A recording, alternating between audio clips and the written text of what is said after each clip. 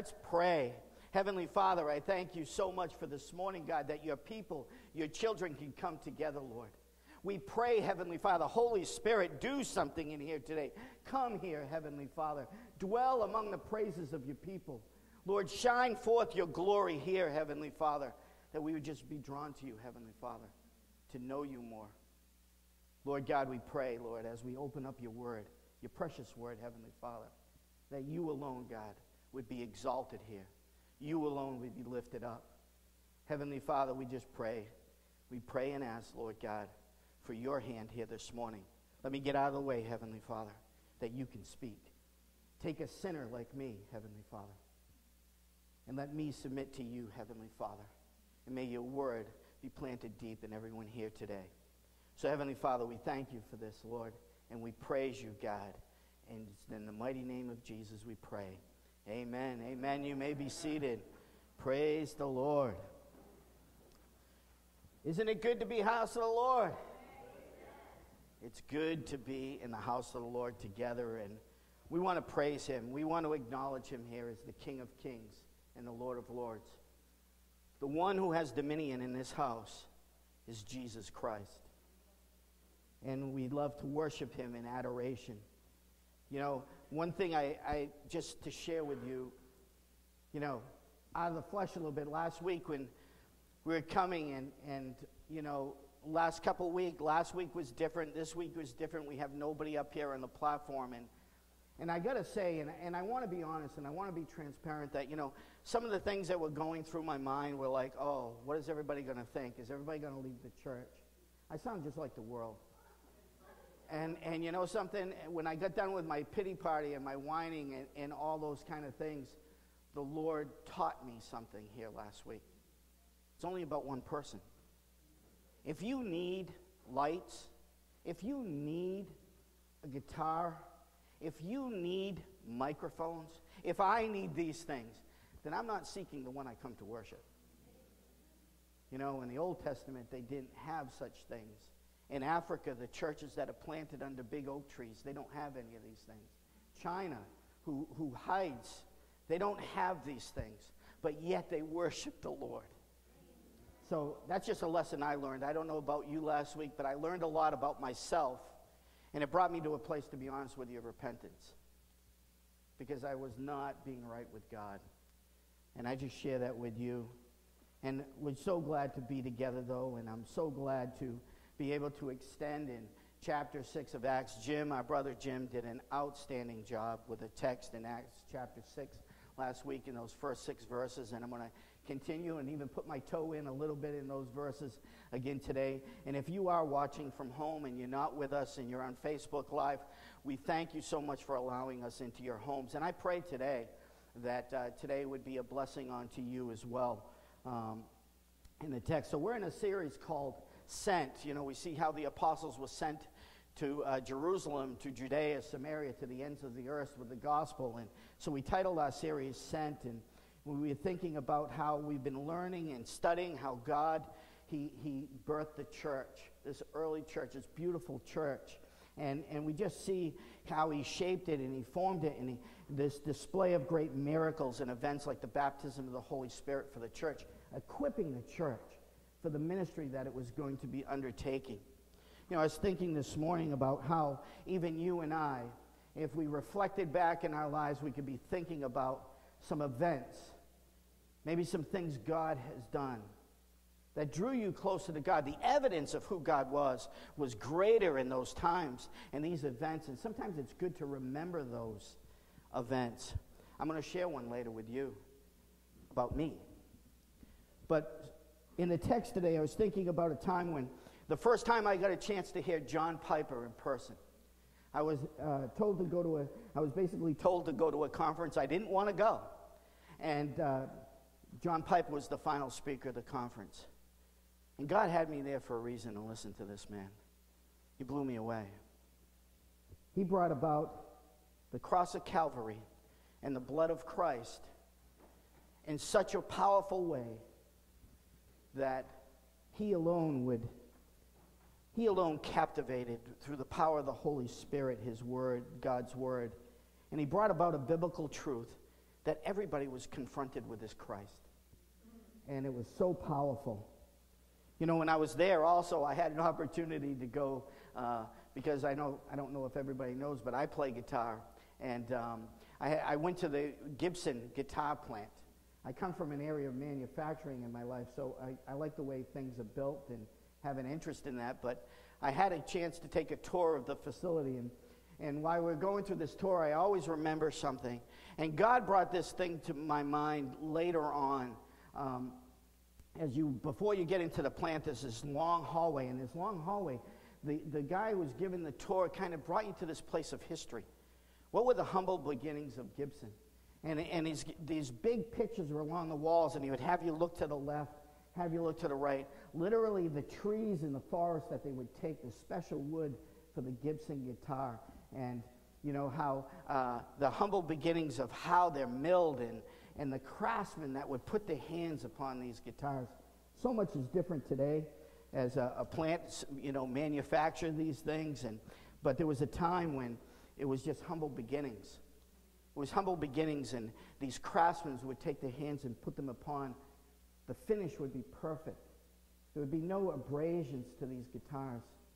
The bodies, the wood that would be chosen for these, because they wanted a particular sound that come out of these bodies. There was a craftsmanship beyond compare.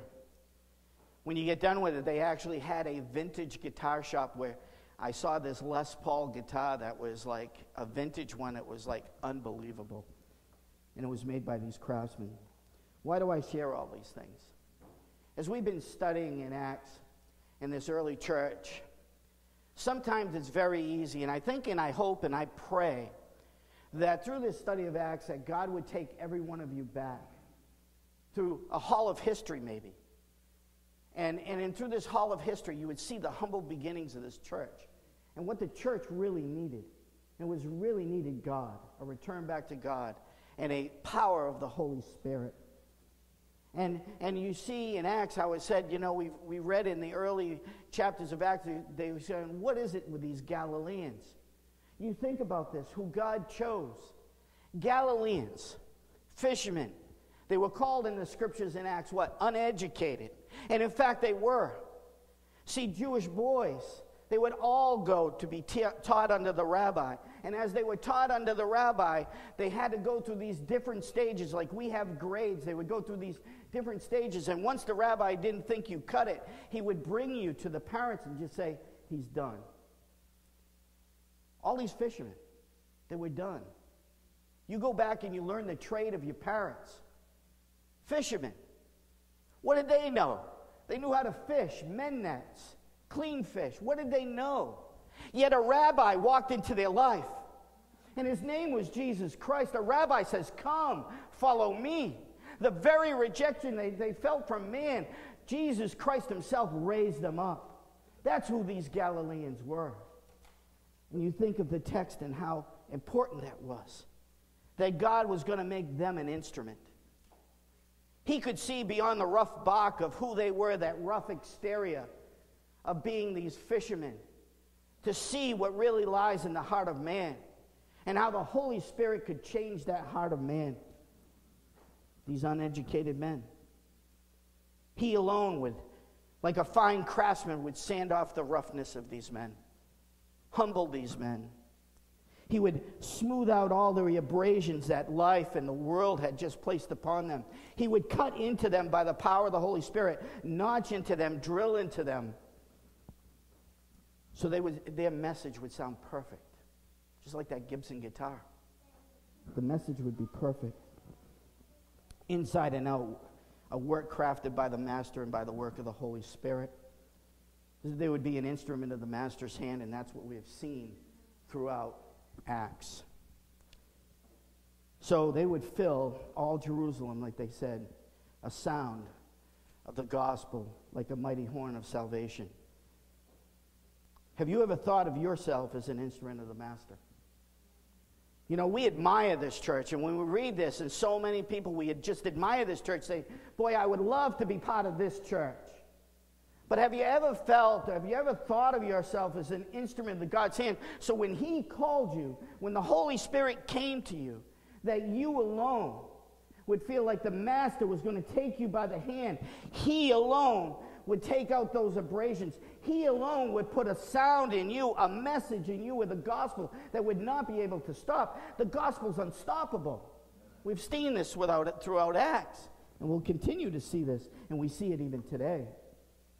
But have you ever thought of yourself this way? See, we can admire things and we can fantasize about things, but you've been called just like these Galileans. And sometimes we think we're less than, instead of knowing who he called. He knew exactly who he was calling. And we've seen in the early church as well as that persecution was going to come, but we saw the instrument played louder. We saw sin was going to be exposed. In Acts chapter 5, yet God held the instrument tighter, adjusting it, tuning the instrument, that the purity of the sound was going to be a perfect pitch of the gospel. We saw that dissension in chapter 6. We've seen that what Jim brought for us last week, that there was problems in the church, and this could have cracked the body. This could have changed the church. Could have ruined its sound, his message. But the craftsmen and the apostles cared for the instrument, protecting it, so the main purpose of the instrument would be ready, kept, and prepared. Last week in chapter 6, we were introduced to 7 men, instruments of the Lord to serve. And they were recognized out of thousands of men. This is incredible. And today, in the balance of the chapter 6, it takes away, it moves from the 7 and really focuses on one person. And his name is Stephen, which I'd like to share with you today. So if you'd open up your Bibles with me to Acts chapter 6, we're going to look at verses 8 through 15. And I will digress into the first 7 chapters as well, verses a little bit too. But open up your Bibles with me and I'll read to you. You can follow along with me. We'll also have the verses up on the screen. Starting in verse 8, and Stephen, full of grace and power, was doing great wonders and signs among the people. Then some of those who belonged to the synagogue of the freedmen, as it was called, the Cyrenians, the Alexandrians, of those of Cilicia and Asia, rose up and disputed with Stephen. But they could not withstand the wisdom and the spirit with which he was speaking. Then they secretly instigated men who would say, we have heard him speak blasphemous words against Moses and God. And they stirred up the people and the elders and the scribes, and they came upon him and seized him and brought him before the council. And they set up false witnesses who said, this man never ceases to speak the words against the holy place and the law. We have heard him say that this Jesus of Nazareth will destroy this place and will change the customs that Moses delivered to us. And gazing at him, all who sat in the council saw that his face was like the face of an angel. This is God's word. Let it take root in us this morning.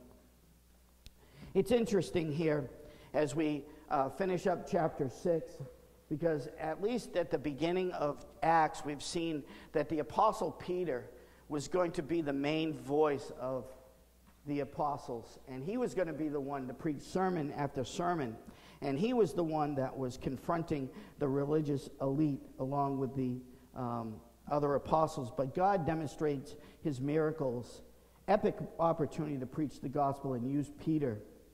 They literally said that they were turning Jerusalem upside down. Imagine that. And as in the previous chapters, Luke documents for us great and marvelous works of the Holy Spirit, inspired by God, and also the scriptures. What I love the way Luke writes is that it isn't just that. He allows us, he opens up another door for us to get really to peek into what was going on in the bigger narrative of the church. We get a chance to look underneath these things. The very church that captivates us, that draws us, that we want to be just like. Luke desires to show us that even beyond all the greatness and what God was doing, resistance was never too far behind. And again, we see it in chapter 6. In verse 1 of chapter 6, it says, in those days when the disciples were growing in number. This is a great problem. The gospel was unstoppable. The gospel was going forward. This was the greatest season of evangelism. It was an explosion. I called it a tsunami a couple weeks ago. This was temple taking. disciple making. This was power. This was powerful, the message that they had. It was an invasion of the most divine kind. Is this the gospel you see preached today? Is this the gospel you share today? You've been dwelt with a Holy Spirit, a power from God, a power from heaven. He's given you a message, a voice, a sound. Is this what you hear today? Or do we hear voices that we just want to be like the world so no one will bother us? See, all behind these testimonial proclamations, a complaint came up about the Hellenists arose, the Hebrews, because their widows were being neglected in the daily distribution. Conflict in the church. Imagine this now, this pure church, this church that had so much power and was doing all this evangelism, and God himself was moving about Jerusalem like never before. It was amazing what was happening here. And yet something happened within the church that could have divided the church such a way that when we use adjectives for the church, we learn that they were devoted people to one another. They were devoted to the word, one another. They were devoted to the breaking of bread and to prayer. There was a devotion. There was something in the heart for these people. We learn that they were one. There was a oneness in the church. It says one heart, one soul. There was something about this church that you couldn't separate. We learned that this was a miraculous church, that they followed the work of God, and God was just doing miracle after miracle after miracle in this church. And here, the very thing that could have knocked away the oneness, the devotion to one another, is potentially dissension in the group because they were being neglected. The most important issue is there's one Lord. There is one body. There is one baptism. Scripture teaches us that there's a oneness within the body that should never be severed. And everything, we should do everything in our power as God's children to make things right with one another. That there's a oneness that's unbreakable because the gospel is unstoppable. They chose 7 men. And these 7 men were of Greek names. They could have very well been Hellenists. And they were to take care of this. It says that the whole congregation, after what the apostles said, that they would put their time to the word of God and prayer, choosing 7, it said that the whole congregation was joyous of this. There was oneness. And they were satisfied. And this really brings us to our text this morning. See, there's a transition of sort. And I'm excited about this transition. I hope you are. Because something's going to happen within these next month for us. We've seen the great baptism of the church. We saw the church being born. But something else is in the works that Luke wants to prepare for us this morning. You know, between Peter was once that powerful voice for the apostles to the circumcised. But we're going to see over chapter after chapter that this starts fading away. And as Peter starts fading away as the main spokesperson, this main apostle, there's someone that the Lord wants to show us on the horizon. There's someone standing there waiting for us. And we're going to see this in other chapters. Who is this person? It's the Apostle Paul. He waits for us. He's standing on the horizon for us. And between Peter and the Apostle Paul, we learn about this man, Stephen. And young people, I want you to hear me about something here. When you think about your life, when you think about Stephen and you read about Stephen, I want to encourage you or something. Has nothing to do with your age. Has nothing to do with the amount of time that you've been a Christian. Stephen was a baby Christian. And he was going to be a mighty bridge to what God wanted to do. And I'd encourage every one of you to walk in faith. Pursue God with all your heart. Forget about your age. Move. Have your being in Him. Your message has already been given to you. Go shout it to the world. And the world will listen. They listened to Stephen. Stephen was an amazing young man. And that's where I got the title of the message today. Because out of the text today, there's clearly 2 things. We're going to learn more about the person of Stephen. And then we're also going to know about this opposition that he faced. Both things. And it came out to the title of the message. I called it Living Full. Living Full. Meaning live as an instrument of the Lord, even in the midst of persecution or opposition. And then when we look at the life of Stephen throughout the whole chapter of 6, we learn 5 indications of this man's living full. This short man's life. This young man's life. 1 is full of the Holy Spirit. 2, full of wisdom. 3, full of faith. 4, full of grace. 5, full of power. Acts 6:3 says, therefore, brothers, pick out from among you 7 men of good repute, full of spirit and wisdom, full of the Holy Spirit. And some people might say, what does that even mean? We can constantly use words in church that mean nothing. We say, oh, okay. But really, what we do is we take these words, we take things we're learning, and we go and file them in a library, and it has no effect on his life. But this church was filled with the Holy Spirit. So what does this mean? Well, the word, even in verse 8, is polaris, the Greek word, which means to be filled up. In the same way, you could be filled with joy. You could be filled with hope. There's this filling. Because we know, right, the believer is indwelt with the Holy Spirit. You have this Holy Spirit. So you can be continually filled with the Holy Spirit as you draw near to Him. And this is a controversial subject. Some people think that the indwelling of the Holy Spirit and the filling of the Holy Spirit is 2 different things. So there's classes of Christians. You ever hear someone say, oh, I go to a Spirit-filled church? What does that even mean? If you're a believer, isn't the Spirit here? Isn't the Spirit here because you indwelt with the Holy Spirit? But even Christian churches try to divide and make classes. There is no class. Either you are or you're not. See, it means fully yielding. This continual feeling is yielding to the work of the Holy Spirit in your life. You've been indwelled with the Spirit, but as you yield more and more to God, God does something in you. He fills you. Walking in the Spirit. Ephesians tell us what? Walk in a manner worthy of the gospel. We walk in the Spirit, living in full control in every aspect of our life by the Spirit. I love David, the psalmist. What does he write in 1? He said, blessed is the man who walks not in the counsel of the wicked, nor does he stand in the way of sinners, nor does he sit in the seat of scoffers. No.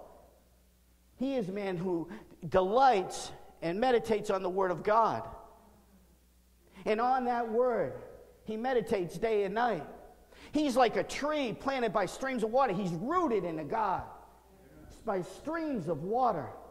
It says that he yields its fruit in season, that his leaves never wither, and all that he does is prosper. There's something about a man of God who follows and yields himself to God, being rooted and built up in Him like that mighty tree. When you yield yourself every single day to the work of the Spirit in your life, can I tell you, there's a radiance about your life. There was a radiance about this young man Stephen's life. Out of thousands and thousands of men, this young man, they saw this in him. His life shined before them.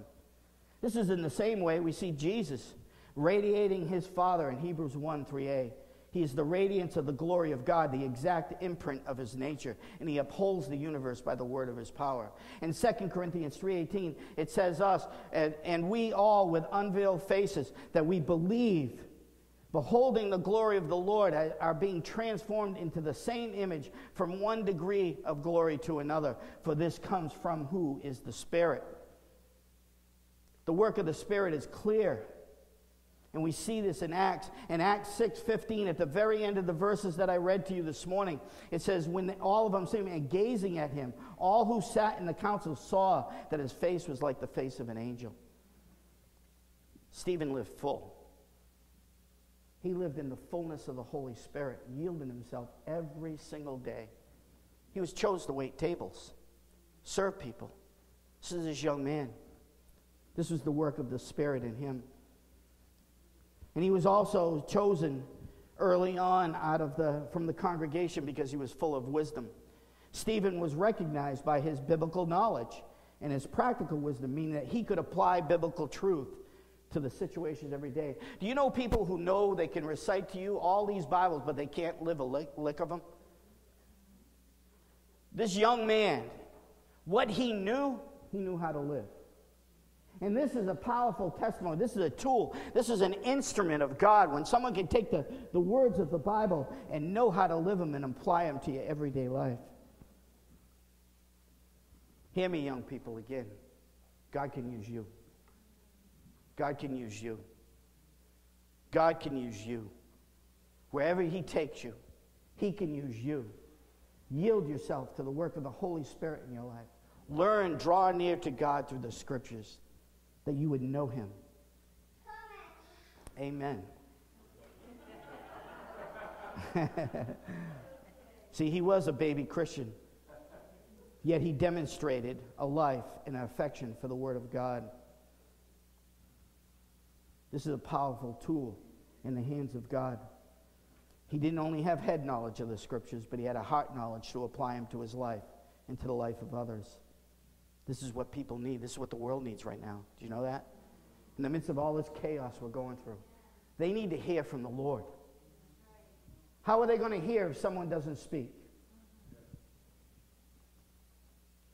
As we learn in Acts, as Stephen faced opposition, he could because of the Spirit that dwelt in him. Acts 6:10 says this, but they couldn't even withstand the wisdom and the Spirit with which he was speaking.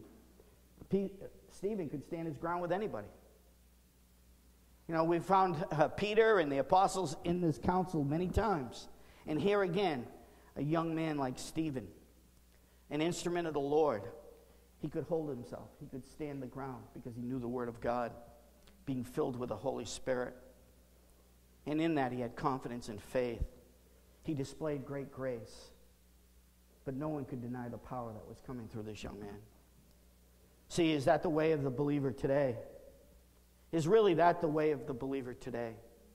Could we lose our way when we think that we have to manufacture something ourselves? We come from traditions maybe that it was works-based, that, you know, I'm nothing, so I have to do all these things. You have to yield yourself to the work of God in you and the Holy Spirit. That's what you have to do. God is going to do the rest. The reality of grace is made known.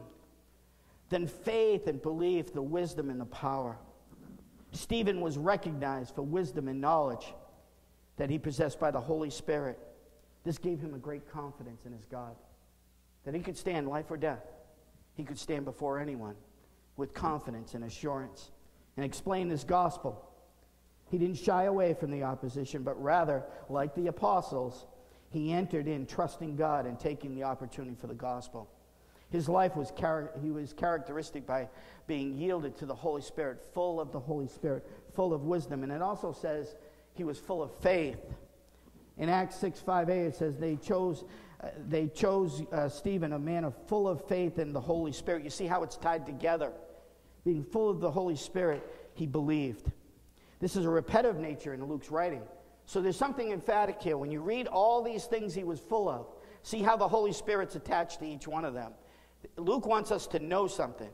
You can't get away from the Holy Spirit. There's going to be a work of God in you to believe, and it would be him that it would fill you, and it would be him that would purpose you. He had deep belief. So what did he believe? As a young Christian, imagine sometimes we don't want to get in the discussions because I don't know enough. I hear this all the time. I don't want to evangelize because I don't think I know enough, so I don't really want to say anything. But what did he believe? And we're going to learn much more of that next week in chapter 7. But can I highlight some things for you? Because Stephen has a lot to offer us. He believed in the Creator God, the same God who appeared to the father Abraham, the same God who cast the stars in the sky, formed and shaped the earth. Stephen believed in this God. Stephen goes on to tell the history in chapter 7 of a nation and a people of God. Stephen believed that God was the one who was writing all history. We're convinced sometimes in our mind it's politicians that are writing history, that it's philosophers that write history. No, God has written all history, and it's in His power that we stand. It's in His power we move, and it's in His power we speak. It's powerful.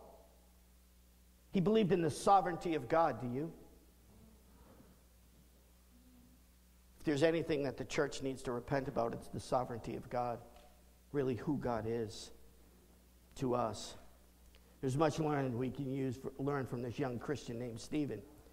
We can be so distracted by the world around us, the chaos, the sorrows, that kind of wings our faith sometimes. We don't know. But He is a sovereign God. He is the Alpha and the Omega. Stephen also believed deeply in Jesus Christ the Messiah. Acts 7:55. But he, meaning Stephen, full of the Holy Spirit, it says, gazed into heaven and saw the glory of God and Jesus standing at the right hand of God. He was filled with the Holy Spirit even to the point before he was going to die. Where is the church? Where do we look in these times? Do we look to heaven? Or do we look just what's around us, earth? I think, sadly, many Christians today could be not described as living full of faith. As we usually whine and we ask, why? Why God this? Why me? Why? And I can honestly say I've done some of that in my life.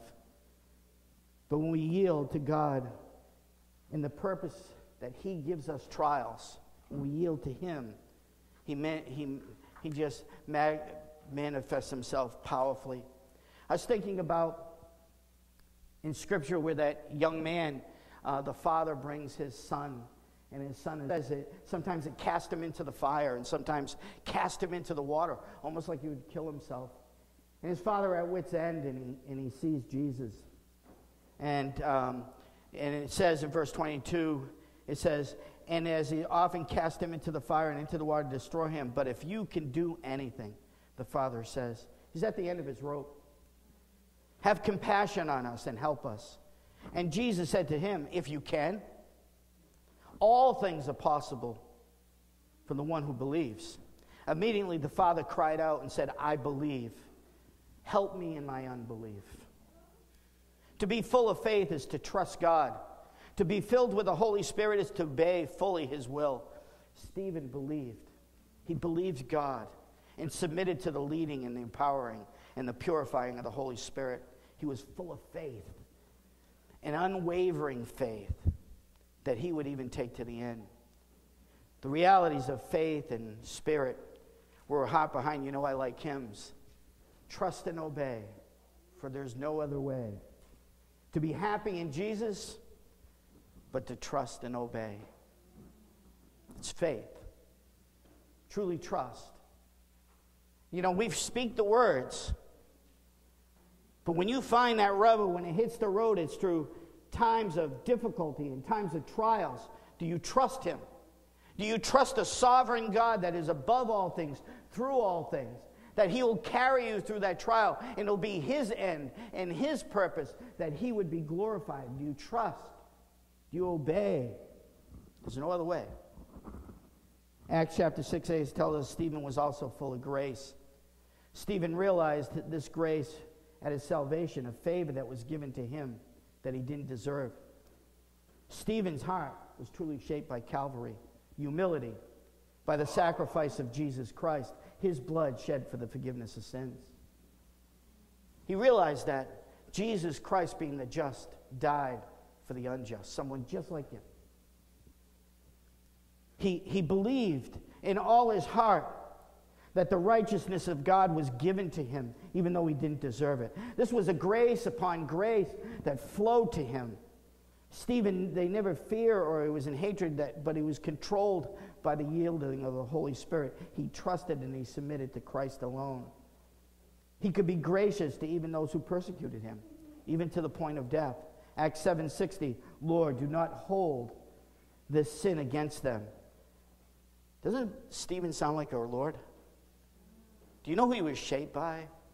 Jesus Christ himself. Full of grace shows the continuing dying to self, that the grace of God would abound in him. If we're distracted and consumed with this world, we might have little inclination of the work of the Spirit in our lives and the grace that flew from Calvary for you. I can't emphasize this enough. You were the unjust. You were the unrighteous. That Jesus Christ literally went to the cross and as a great high priest carried the lamb and was placed upon an altar, a cross, that his blood would be shed for the forgiveness of sin, for all that would believe in him. That you'd have everlasting life, an eternal kingdom. Everything. He said, Scripture says that he lavished upon us everything from heaven through Christ. He was full of grace. And finally, as a result of filling of the Holy Spirit, faith and grace, God released in this young man a great fullness of power. 6:8b says, was doing great wonders and signs among the people. This was an outflow of the Holy Spirit. And you see what happened here. The apostles laid hands on them, on Stephen, on the 7 men. They were affirmed publicly, and that they would be an extension of the apostolic ministry. They were given this power, just like the apostles Stephen was given. And that flowed through him. And this was God was going to be used to catapult the gospel beyond Jerusalem, Judea, Samaria, and to the ends of the earth. From Stephen's life, mass persecution was going to happen. And the church was going to be scattered. And the people, except for the apostles, they would remain in Jerusalem, but the gospel was going to go forward. It was going to be through this young man's short Christian life that was powered by the Holy Spirit, that God would use this young man for a great glory. The gospel was just going to expand exponentially. This is a powerful thing. You may not want that in your life, that to happen. But can I tell you, you can't hide God's power. So that was Stephen, full of Holy Spirit, full of wisdom, full of faith, full of grace, and full of power. Who was this opposition? Acts 6:9, it goes on to the rest to kind of explain who these guys were. There's some that belonged to a synagogue called freedmen. And in 63 BC, there was an emperor named Pompey. He took Jewish people into slavery. And these men, these freedmen, was literally what they were called. They were released. And it was probably at this time, I'm not sure if this is totally accurate number, but it could have very well been about 400 synagogues at the time. And it's written in the Talmud that these freedmen came and they stayed in a synagogue together. The Cyrenes and the Alexandrians, all of them. And so what we have here is when we see they were Jews, right? The Cyrenes and the Alexandrians, they were Jews from 2 major cities in North Africa. Both cities had large Jewish populations. Cilicia and Asia were Roman provinces in Asia Minor. And I'm going to connect the dot for you here this morning, because this is very important for us to know. This is what Luke does. He allows us to see something else. He wants to pique your interest in something here. Because in Cilicia was Tarsus was the name of the town. Do you know who lived in Tarsus? Paul, which was then named called Saul. He was there for the stoning of Stephen. He could have been there when Stephen, next chapter, we're going to see it, Stephen gives his rebuttal. The Apostle Paul could have been very much right there to hear the testimony of the gospel. He could have been right there. And although he was going to send out mass persecution, God had another plan. Hope that connected some dots for you. See, and they could not debate Stephen, verse 10, so they couldn't stand to his wisdom. Do you know that debating in the Hebrew culture was an art? They debated all the time. We don't know how to do it in this country, right? But this was part of their culture. This was part of their culture, that they would debate.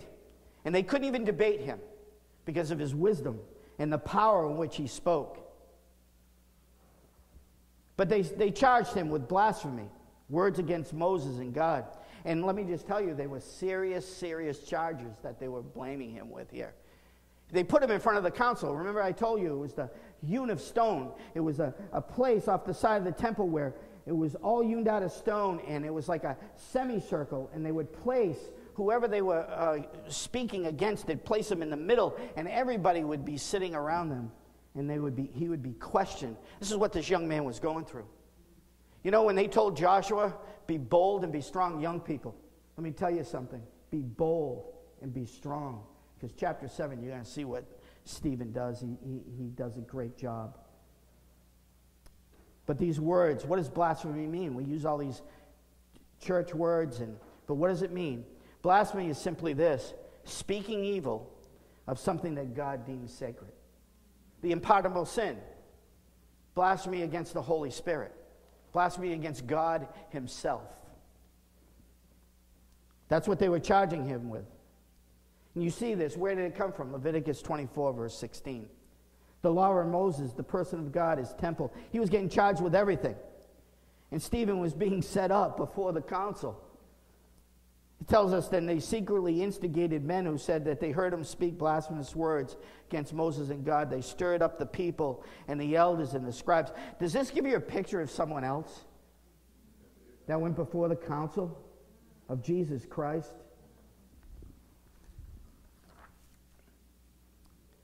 And they set up false witnesses who said this man never ceases to speak words against the holy place and the law. This is what Jesus spoke in John 2:19.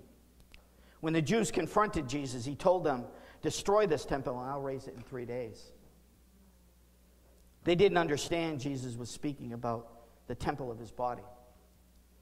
Jesus was speaking about the crucifixion, the resurrection of Christ, the gospel. And he never ceased to talk about it. Praise the Lord. May you never cease to talk about it. Verse 14, he says, they have heard him say that this Jesus of Nazareth will destroy this place and will change the customs that Moses delivered to us. The apostles, remember what they were told in their council meetings. Strictly, do not speak in the name of Jesus Christ. Yet Stephen was speaking in the name of Jesus Christ. What was he speaking? The risen Christ would fulfill all the old and bring in the new.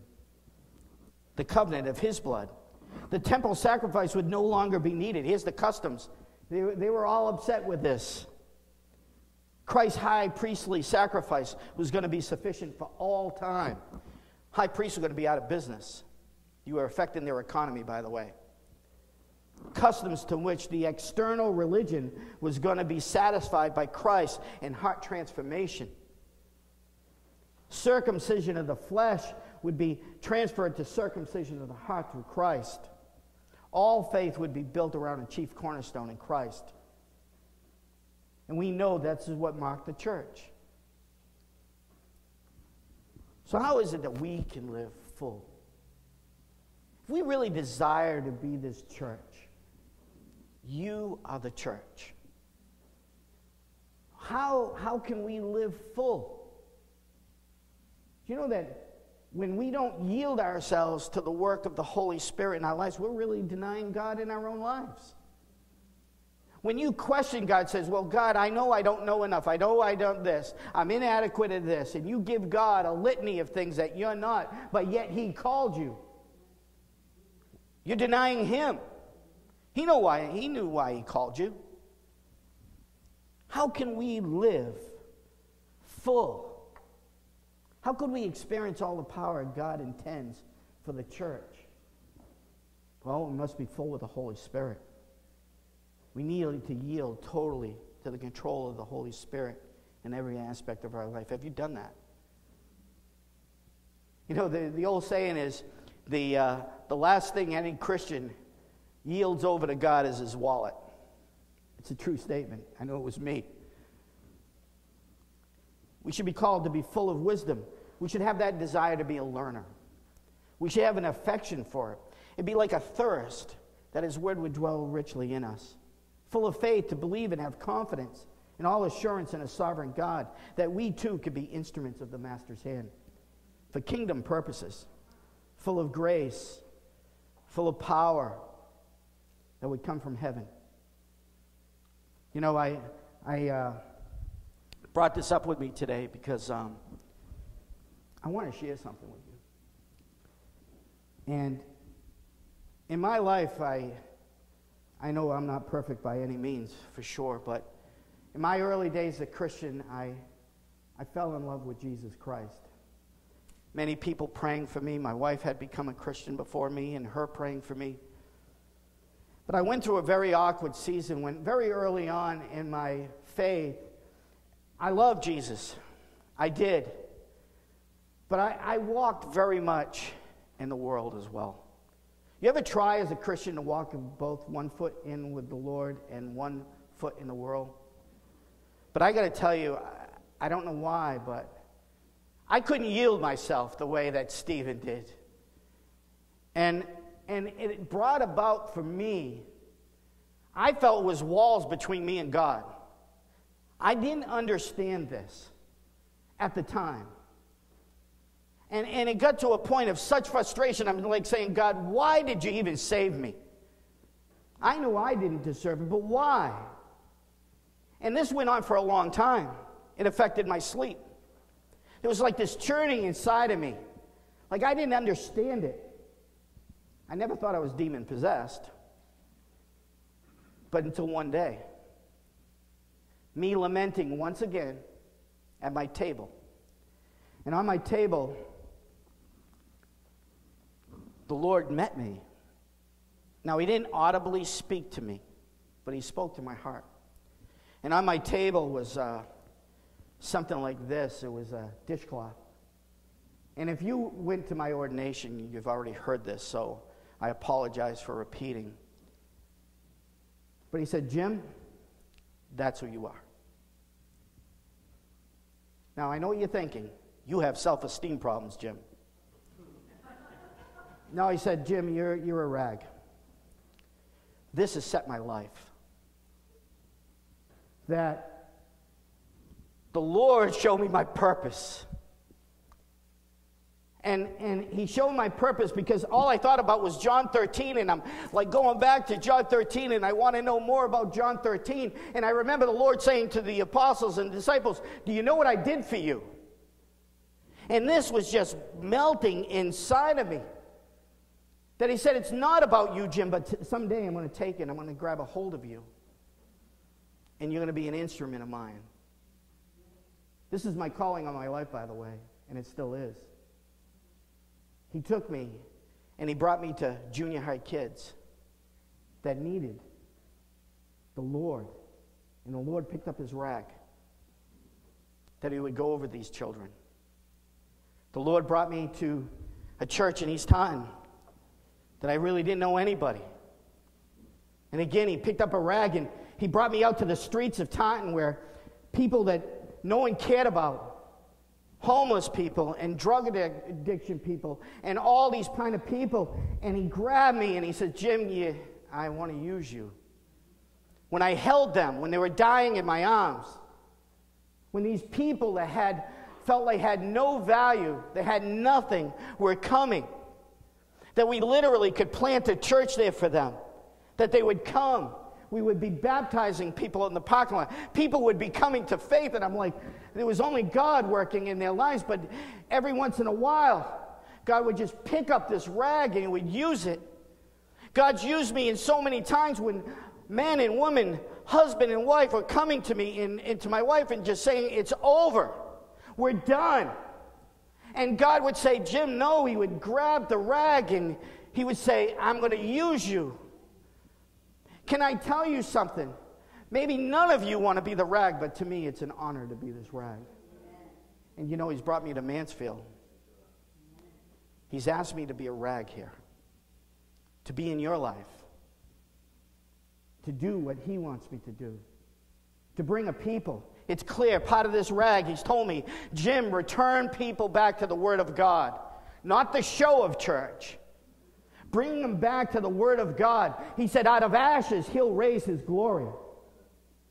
Out of this church that was ready to close months before we were coming here, that he had another work. And I don't know what all that means, but I will tell you this. I wasted a lot of time instead of yielding to the work of the Holy Spirit. But God is graceful. My thing to you, church, would be this. He may not calling you to be a rag, but he's calling you. And my intention for everyone here is to clearly hear this. If you walk away with anything from this morning, from the scriptures, is live full. Live full, church. And see what God will do in your life. Let's pray.